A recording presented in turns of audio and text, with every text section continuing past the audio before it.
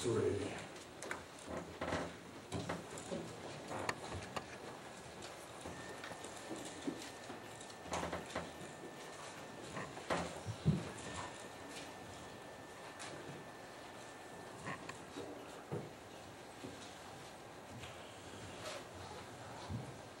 This is the third of the series of offering sacrifices to the Lord. Chapters 1 through 5 list the main sacrifices God wanted from his people. Each one's a picture of the Lord in some different aspect. Verse 1, if his oblation be a sacrifice of peace offering, if he offer it the herd, whether it be a male or female, some of them was male only, and we'll see the difference here in a little while. He shall offer it without blemish before the Lord, and he shall lay his hand upon the head of the offering and kill it at the door of the tabernacle of the congregation. And Aaron's sons, the priests, shall sprinkle the blood upon the altar round about. And he shall offer the sacrifice of the peace offering, an offering made by fire unto the Lord, the fat that covereth the inwards, and all the fat that is upon the inwards, and the 2 kidneys, and the fat that is on them, which is by the flanks, and the caul above the liver, with the kidneys, it shall he take away. Just in passing, that's why you don't eat organ meats. They were burned on the fire. They were not to be eaten. How many of you like kidney pie? Blood sausage, all that European stuff. Yuck. And Aaron's sons shall burn it on the altar upon the burnt sacrifice, which is upon the wood that is on the fire. It is an offering made by fire of a sweet savor unto the Lord. And if his offering for a sacrifice, a peace offering unto the Lord, be of the flock, male or female, he shall offer it without blemish. If he offer a lamb for his offering, then shall he offer it before the Lord. And he shall lay his hand upon the head of his offering, and kill it before the tabernacle of the congregation. And Aaron's son shall sprinkle the blood thereof round about upon the altar. And he shall offer of the sacrifice of the peace offering, an offering made by fire unto the Lord.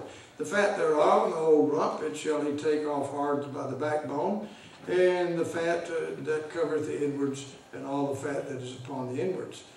And the 2 kidneys, and the fat that is upon them, which is by the flanks, and the caul above the liver, which with the kidneys shall he take away, and the priest shall burn it upon the altar. It is the food of the offering made by fire unto the Lord. And if his offering be a goat, then he shall offer it before the Lord. And he shall lay his hand upon the head of it, and kill it before the tabernacle of the congregation. And the sons of Aaron shall sprinkle the blood thereof upon the altar round about. And he shall offer thereof his offering, even an offering made by fire unto the Lord, the fat that covereth the inwards, and all the fat that is upon the inwards, and the 2 kidneys, and the fat that is upon them, which is by the flanks, and the caul above the liver with the kidneys, it shall he take away, and the priest shall burn them upon the altar. It is the food of the offering made by fire for a sweet savor. All the fat is the Lord's. It shall be a perpetual statute for your generations throughout all your dwellings, that you eat neither fat nor blood. Lord, thank you for the Word of God. Thank you, God, that a lot of these offerings give us details about Jesus in the typology that are not particularly brought out in the Gospels. And we thank you for these extra things we know about our Lord. In Jesus' name, amen. Romans 5:1 says, therefore, being justified by faith, we have what? Peace with God through our Lord Jesus Christ. He's a type of this peace offering here, or this peace offering is a type of the Lord, because he's the one that brings peace between us and God. And without him, there's no peace. So Jesus is God's peace offering. 2 Timothy 2 verse 5, there is one God and one mediator between God and men, the man, Christ Jesus. Isaiah 9:6 says, unto us a child is born, unto us a son is given, and the government shall be upon his shoulder, and his name shall be called Wonderful Counselor, the Mighty God, the Everlasting Father, the Prince of Peace. So Jesus is the fulfillment of Leviticus chapter 3. He is the Prince of Peace. Isaiah 48:22 says, there is no peace, saith the Lord, unto the wicked.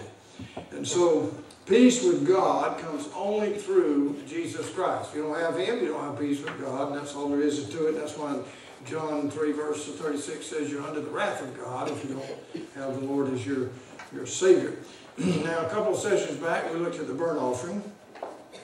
And that's dealing with the fact that Jesus is the life. And then the last time we looked at the meat offering, and he's the truth. And now this peace offering, he's the way. John 14:6, Jesus saith unto them, I am the way, the truth, and the life. No man cometh unto the Father but by me. So you've got to have Jesus if you're going to get to heaven, if you're going to get to God at all.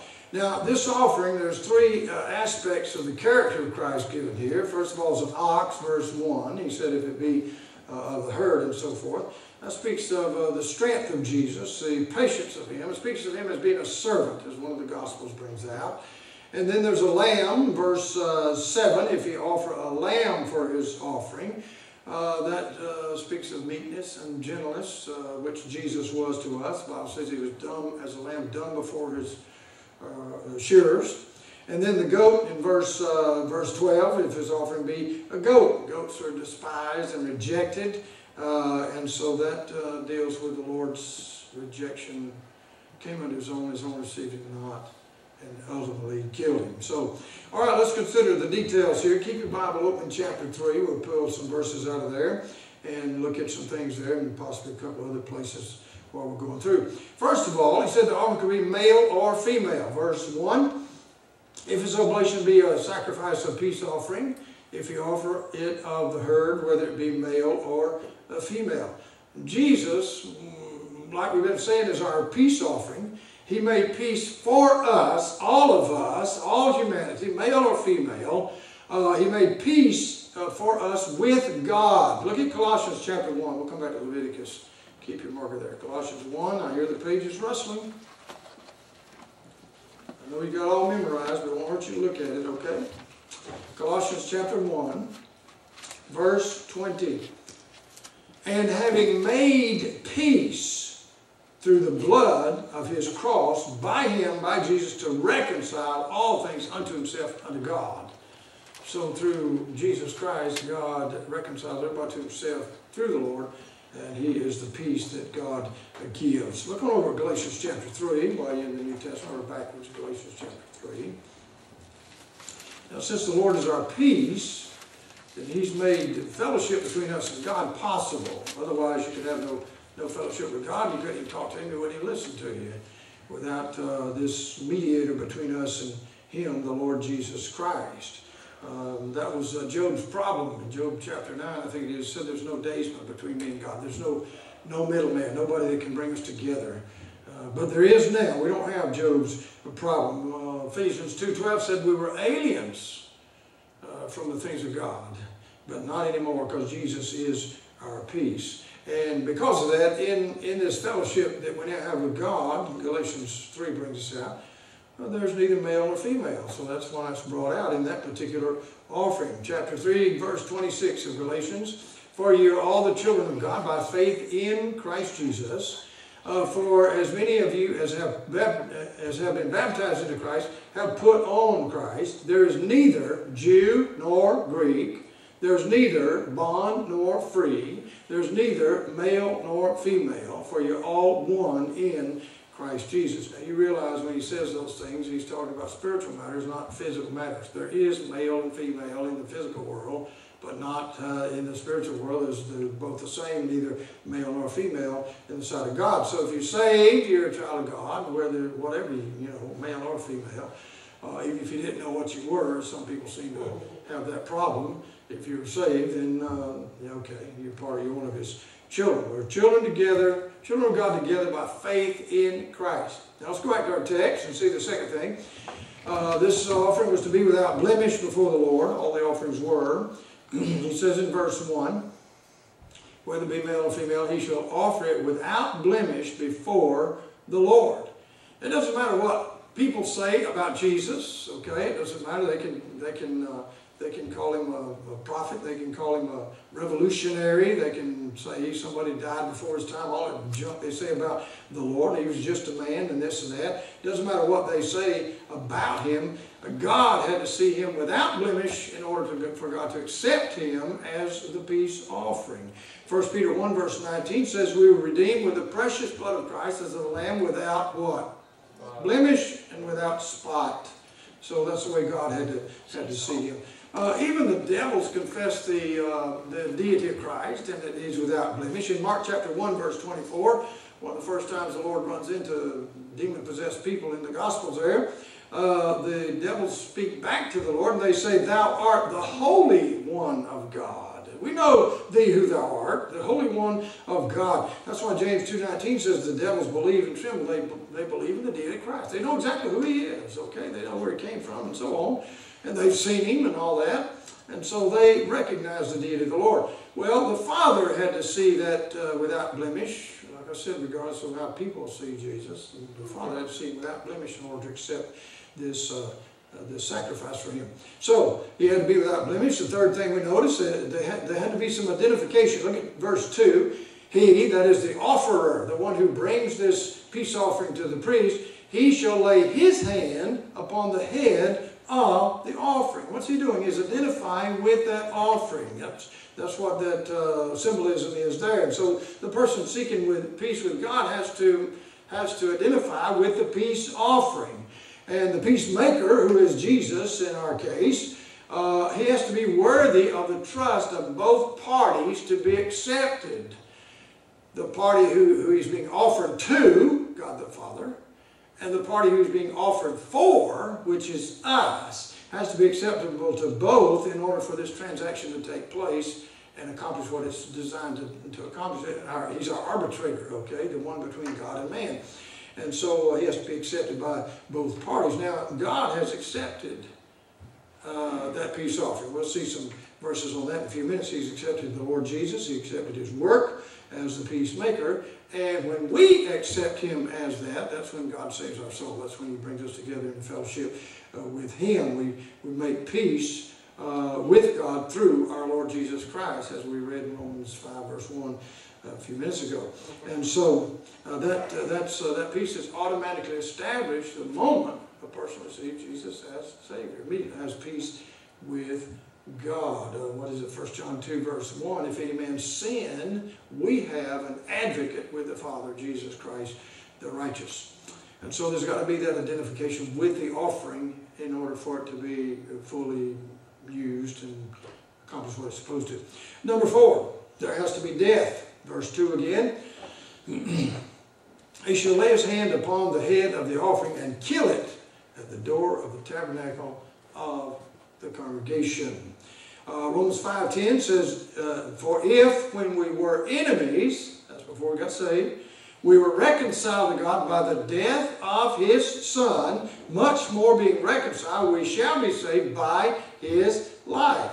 If we're saved by his life, then it's his life from the dead. Okay, so that's why the gospel is the death, the burial, and the resurrection of Jesus Christ, for that peace offering to become useful to us, to be acceptable to both parties involved. So there's got to be that threefold thing take place with this peace offering for it to accomplish what God intended to. Romans 10:9 says, if you believe in thine heart that God hath raised him from the dead, thou shalt be saved. So it's resurrection life he's talking about there in Romans 5, verse 10. And it's got to be there before Jesus can save us. Resurrection's got to take place or he cannot save us. That's why Old Testament saints couldn't go to heaven. We talked about that before. The blood hadn't been shed. The blood hadn't been applied. And that's why Jesus on a crucifix cannot save anybody. As long as he was on the cross, he couldn't save anybody. The whole transaction had to be accomplished, the death, burial, resurrection, blood applied, and so on. And so the life of Jesus Christ before the crucifixion, could I say reverently, was of no value for saving people. Blood had to be shed. Without shedding of blood, there is no remission, Hebrews 9:22. So it had to take place before there could be any salvation come out of all this and any peace being made with God. Now, what was it? What was his time before going to the cross? That was his time of testing by the Father. You can read that in Hebrews 5, about verses 5 through 10, somewhere along in there. That was his time of testing to, what did they do with the Passover? They set it aside on day 10 and day 14 it was sacrificed to make sure no blemish, no spot, nothing on that lamb. And so the Lord's earthly life was his time of testing, particularly his 3.5 years of ministry, from 30 years old to 33.5. From the time he was baptized, the Bible says the Holy Spirit came upon him. for the power of what God sent him here to do. And so that was his time of testing from the Father to make sure I've got a lamb here without spot and without blemish. Say, well, God knew that. Well, yeah, God knew that. We didn't know that. We didn't know these kind of things, okay? So God knows exactly what you're going to do tomorrow, but you don't know. And he's going to let you find out. So we find out some things about Jesus here that otherwise we wouldn't have known. And so the Lord, the Father, had him go through whatever he went through to make sure he was a fit substitute, a peace offering for sinners, to satisfy the justice of God. And it must be satisfied. Everybody has to go to hell. His justice has to be satisfied. Okay. So he's a lamb without blemish, without spot. Acts 2 verses 23 and 24, it says Jesus was delivered by the foreknowledge of God, whom God hath raised up from the dead. So that part has to take place. And you know what? One of his complaints was that God had never experienced what we've experienced as human beings. So, how could he help us? He doesn't know what we're going through. And in Job's day, there was an element of truth to that. God never had put on, what that old Indian cliche, put on, walk a mile moccasins, all that business. And Jesus and God had never done that. He had never walked in the shoes of man, never done the things, faced the things, the temptations, all that stuff that were faced. So Job had, in a sense, a valid argument, but he didn't know. God already knew. God knew. God was saying, that's okay, Job. He didn't tell Job that, but that's all right, Job. I'll take care of that down the road. We'll get that fixed. And I'll go through the same things you go through. And we'll see what happens with that. So that was the time of Jesus' testing, to make sure he was a lamb without blemish, without spot, and come up to the cross and pay for our sins. Romans 4:25 says he was delivered for our offenses and raised again for our justification. So no justification without that raising again. In fact, I think it's Romans 1 verse 3 or 4. It says he was declared to be the Son of God by the resurrection from the dead. So there has to be death. Number 5, the blood has to be sprinkled on the altar. Verse 2 again. He shall lay his hand upon the head of the offering and kill it at the door of the tabernacle of the congregation. And Aaron's sons, the priests, shall sprinkle the blood upon the altar round about. So the blood being sprinkled on the altar, that speaks of God's acceptance of the sacrifice. The blood got sprinkled, God accepted the sacrifice. Hebrews 12 verse 24 says Jesus is the mediator of the new covenant. And it goes on and says his blood is the blood of sprinkling. So his blood had to be sprinkled on the altar, just like the blood of this sacrifice back here in Leviticus chapter 3. 1 Peter chapter 1 verse 2 talks about the sprinkling of the blood of Jesus Christ. It has to be sprinkled on the mercy seat. And we're going to look at some references to see that's exactly what happened. Without shedding of blood, we saw a minute ago, there's no remission of sin. Without sprinkling the blood on the altar, there is no justification, there is no peace with God, and no acceptance of the sacrifice. So let's look at some references. Go to Revelation chapter 11. We'll come back to Leviticus. Revelation chapter 11.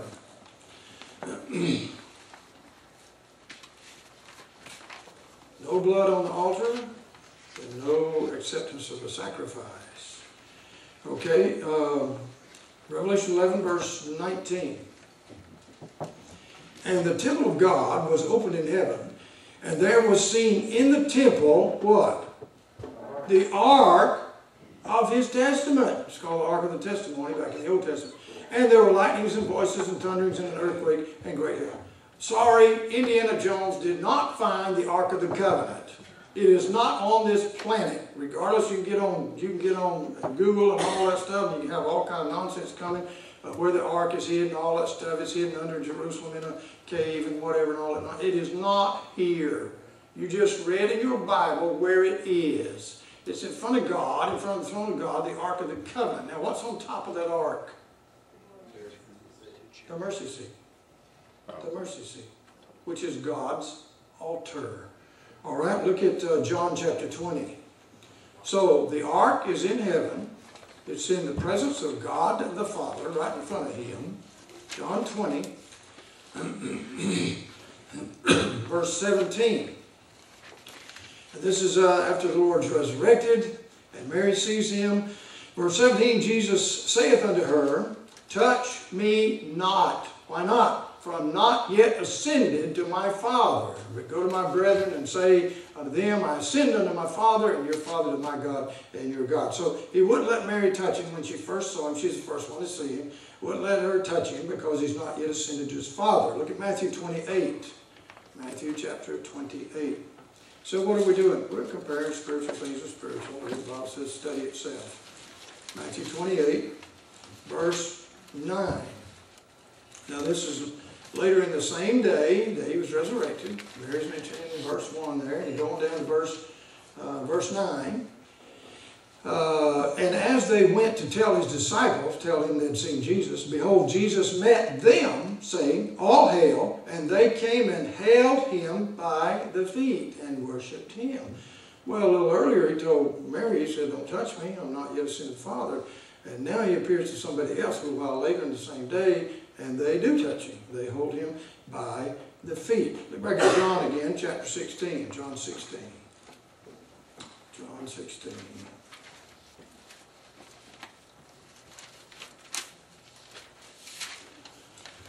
In John 16, the Lord is talking to the disciples the night before the crucifixion. And in verse 16, he tells them, A little while, and ye shall not see me. And again, a little while, and ye shall see me.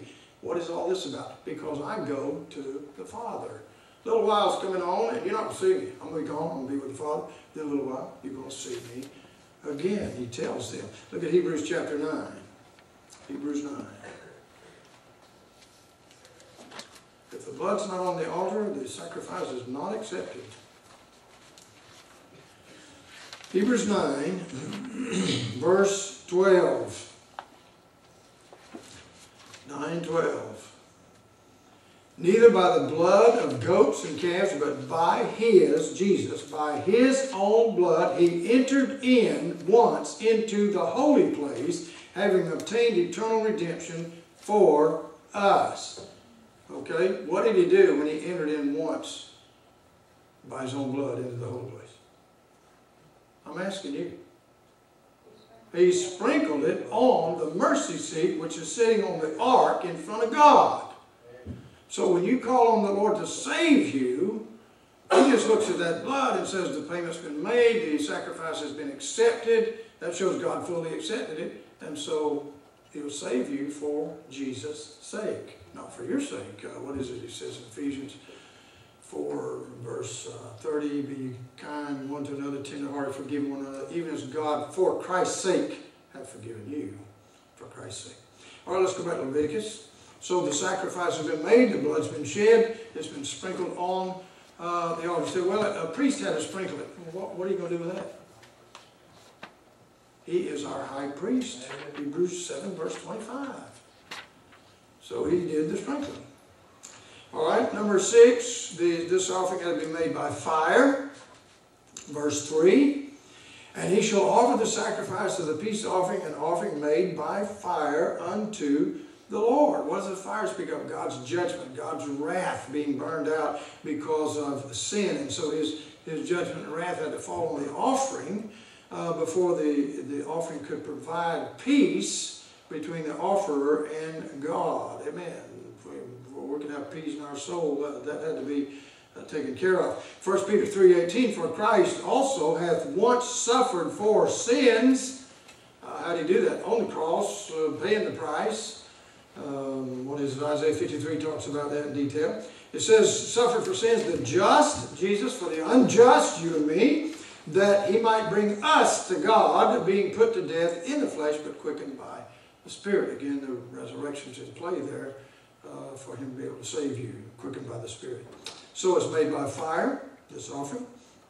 And of course you know the verses. 3 times the Bible says his soul was not left in hell, so he was put in the fire for our sake. We saw that with chapter 1, the burnt offering. So it had to go in the fire. Number 7, it made a sweet savor unto the Lord. That's a sweet odor. Verse 5. And Aaron's son shall burn it on the altar upon the burnt sacrifice, which is upon the wood that is on the fire. It is an offering made by fire of a sweet savor unto the Lord. Now, a sweet savor is more than just a simple satisfaction. It's more than just God looking and saying, okay, that'll work, that's okay. More than just that. It's the debt has been fully paid, and the Lord, as our peace offering, brought a sweet delight, complete satisfaction to his Father. Like a person feels when they get some great gift or something like that. That's the way the Father felt when this offering was presented unto him, the blood applied and sprinkled on the mercy seat and all that. And the Father was well pleased, in other words.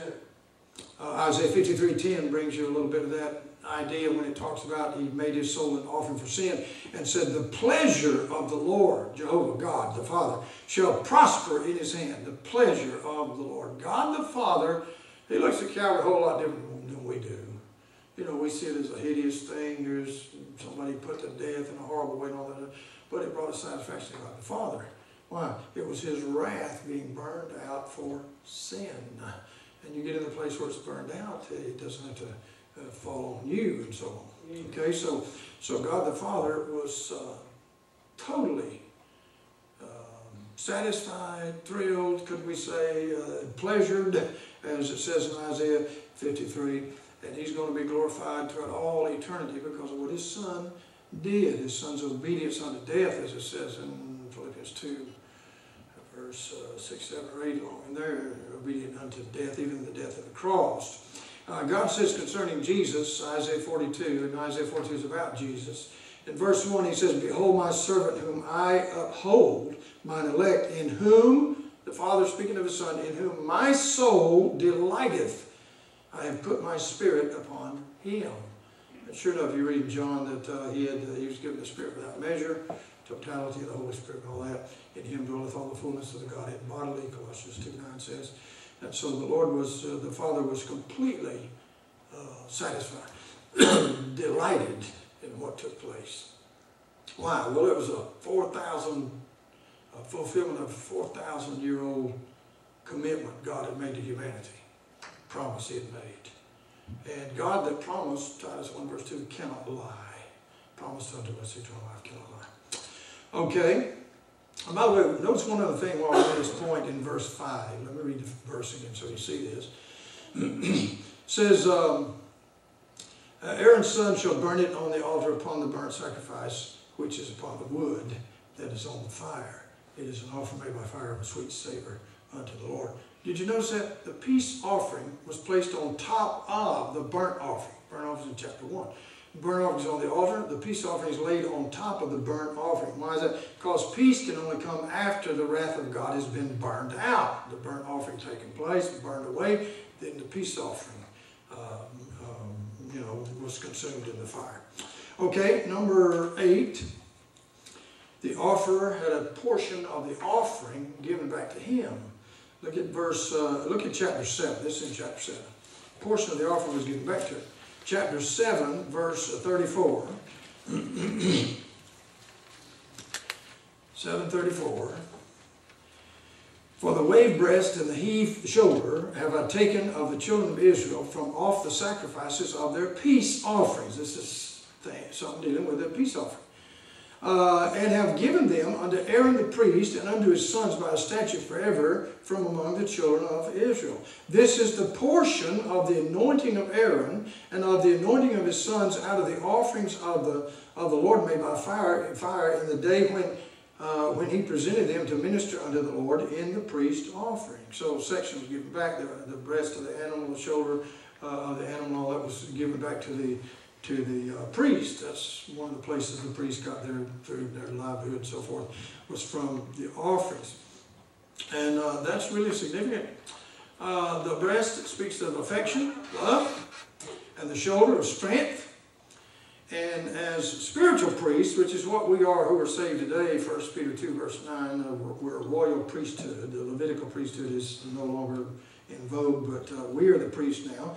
And as those spiritual priests, then we have the love of God, the love of Jesus, and the strength of Jesus given to us. Romans 5:5, the love of God is shed abroad in our hearts by the Holy Ghost, which is given unto us. And Acts 1:8, you receive power after the Holy Ghost has come upon you. So we have that love and that strength of Jesus in our life.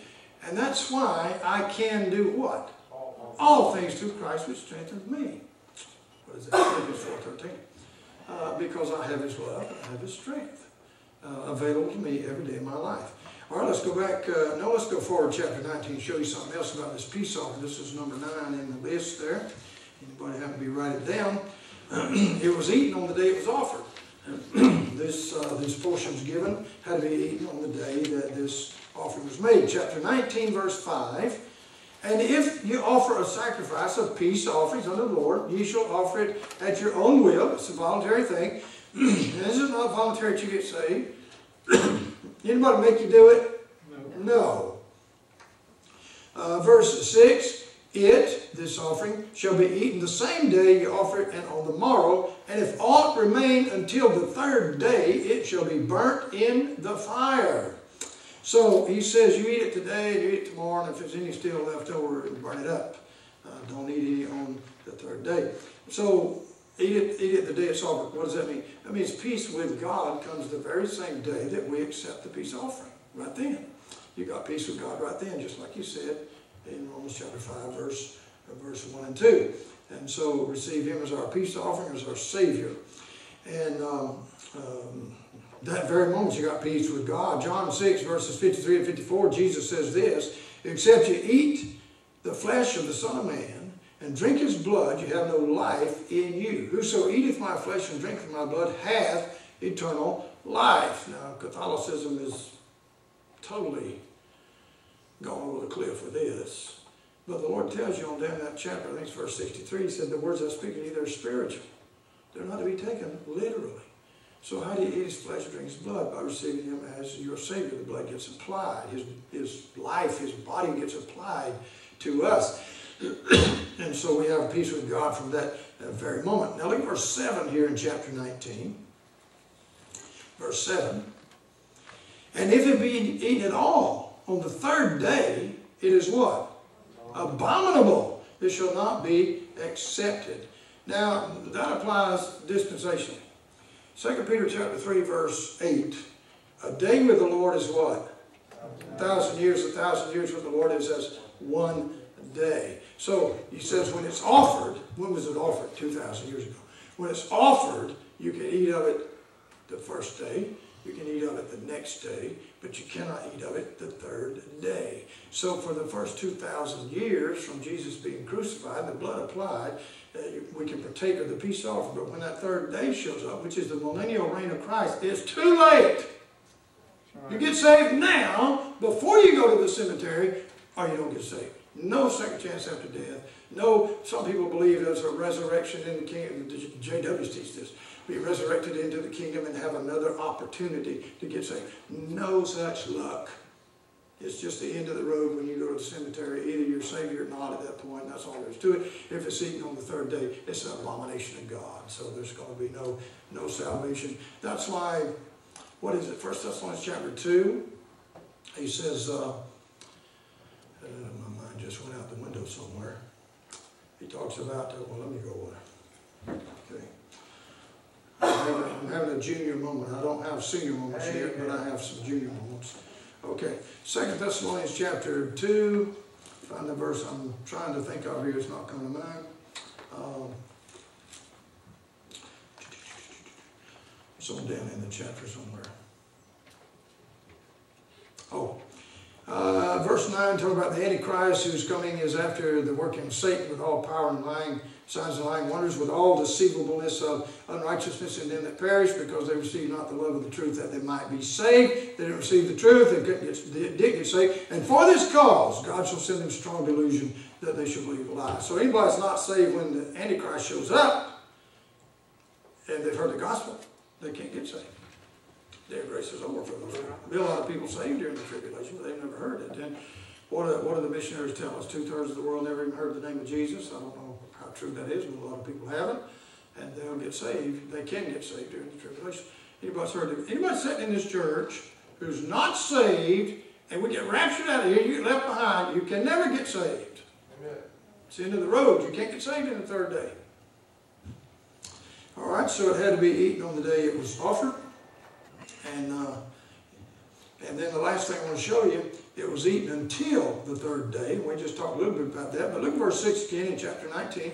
It shall be eaten the same day you offer it, and on the morrow. And if aught remain until the third day, it shall be burnt in the fire. So the third day, points to resurrection in Scripture. And so we're to feed on the love of God. We're to rest in His strength of Jesus, our Redeemer, and so forth, until resurrection morning. And that's what he says in 2 Peter 1, verse 19, until the day dawn and the day star rise in your hearts. Well, that's Jesus. That's Christ in you, the hope of glory. Colossians 1:27, Revelation 22, somewhere in there, the bright morning star. That's Him inside of us. And we'll be resurrected when He decides to vacate this old body and get out of it. So until then, we rest in Him, and that's the onset of the third day, and then you don't have to worry about it anymore after that. And so that's when we'll see Him as He is. 1 John 3 talks about that. We shall see Him as He is, for we shall be like Him when that takes place. And that's when we start walking by sight, not by faith. Paul says we walk by faith now, and that day we'll walk by sight. We'll see our Savior, and no more need for faith. And so, in the meantime, we just need to be thankful. We have peace with God through the peace offering that God sacrificed for us, the Lord Jesus Christ. And that should motivate us to good works for the Lord, to serve Him. Now, Ephesians 2:8-9, you can quote that, by grace are you saved through faith. But verse 10 says the reason He saved us is we're created in Christ Jesus unto good works, which God hath before ordained that we should walk in them. And Titus 2:14 says we're peculiar people, zealous of good works. Just think about today. Were you zealous of any good works for God? We just float through it like a zombie. So we need to stop and think this. Matthew chapter 6, chapter 5, verse 16, that the lost can see your good works and your Father be glorified. Every time we display a work for the Lord in front of the lost, not with anything in mind, purpose of all that business, but we're doing it for Jesus, then the Bible says God's glorified. When they see your good works, they see you doing things for Jesus. He gets glorified by that. All right, look at chapter 7 again. A couple of other little things here. We'll close chapter 7 of Leviticus. And we'll notice one other thing about this offering. Chapter 7, verse 11. And this is the law of the sacrifice of peace offerings, which he shall offer to the Lord. If he offer it for a thanksgiving, then he shall offer with the sacrifice of thanksgiving unleavened cakes mingled with oil, and unleavened wafers anointed with oil, and cakes mingled with oil of fine flour fried. And we talked about those things with the other offerings. Besides the cakes, he shall offer for his offering leavened bread with the sacrifice of thanksgiving of his peace offerings. And so the peace offering without leaven, that'd be a picture of Jesus, no sin in him, what the leaven talks about. But the thanksgiving offering from the priest was with leaven. And what does that say? That says we still got sin in our life. We still have some leaven.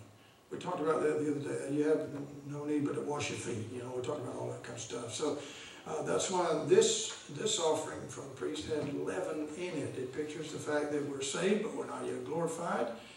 As Jesus told the disciples in John 13, now you're clean, but every whit, but not all. Still a little bit need to be cleaned up here. And because we still have sin in our life. We have peace with God. Romans 5:1-2. But if we want the continual peace of God, that's Philippians 4 verses 6 and 7, turning everything over to Him on a daily basis. Casting all your care upon Him. Bringing all your requests and supplications to the Lord and all that, and then you have the peace of God daily in your life. So we got peace with God by virtue of the peace offering. And we can have the peace of God if we walk in His will and His statutes day by day, and turn everything over to Him and trust Him for everything in our life. And so we can be victorious because of our peace offering. Peace with and peace of, because of Him. Aren't you glad? Amen. I mean, without Him, where would we be? You ask people how they're doing, and 9 times out of 10 they say, Christians will say, well, I'm better than I deserve. That's all of us. All of us have it much better than what we deserve. Amen. What have you got for Christmas more than what you deserve? Amen. Yes, sir. So, thank God for our peace offering. By Him we have peace with God. The blood's on the mercy seat. When we practice 1 John 1:9, when we sin as Christians, we confess our sins, He's faithful and just to forgive us our sins and cleanse us from all unrighteousness. Why can He do that? Because when you confess your sin, all the Father's got to do is look at the blood and say it's on you.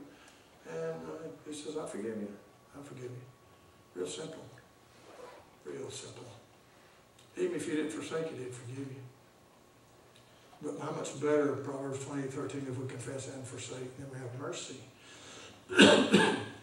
So how do you know He forgives you if you don't forsake it? You just confess it. Look at Psalm 78. I'll show you that real quick since you asked. It's not part of tonight's message, but you did ask, so we'll take a look at it.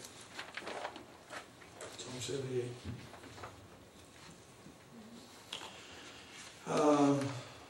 It's talking about Israel in the wilderness. In verse 33, therefore their days did He consume in vanity, and their years in trouble. When He slew them, He brought all kind of judgment and chastening on them, and plagues and all kinds of stuff because they wouldn't do right. When He slew them, then they sought Him. That's the way people are. And they returned and inquired early after God, and they remembered that God was their rock and the high God their Redeemer. Nevertheless, they did flatter Him with their mouth, and they lied unto Him with their tongue. So how do Christians do that? Lord, if You'll deliver me from this, I will do such and such. And then they never do it once the pressure's off. But notice this. For their heart was not right with Him, neither were they steadfast in His covenant, but He, being full of compassion, forgave their iniquity and destroyed them not. For many a time turned He His anger away, and did not stir up all His wrath. For He remembered that they were but flesh, a wind that passeth away, and cometh not again. He knows how frail we are. So we confess 1 John 1:9, He forgives right then. Even though you might turn back that same sin the next day. Why? Because He's full of compassion. And He knows how frail we are and how weak we are and how easy it is for us to yield to this rotten flesh. So He forgives us. But so much better, like I said, Proverbs 20:13, if we confess and forsake. Totally different situation. All right, praise God for the peace offering. Amen. Anybody learn anything? Get anything out of that? I'm telling you, there's stuff in every page of this Bible about Jesus. What did He say in the volume of the book is written of me? Over there in Luke 24, when He meets the two disciples on the road to Emmaus, the Sunday afternoon of His resurrection, it says He began at Moses and all the prophets and expounded to them all the things in the Scriptures concerning Himself. Boy, I wish we had that conversation. Wouldn't have to dig so much. He'd just tell us. Okay, prayer request? Anybody?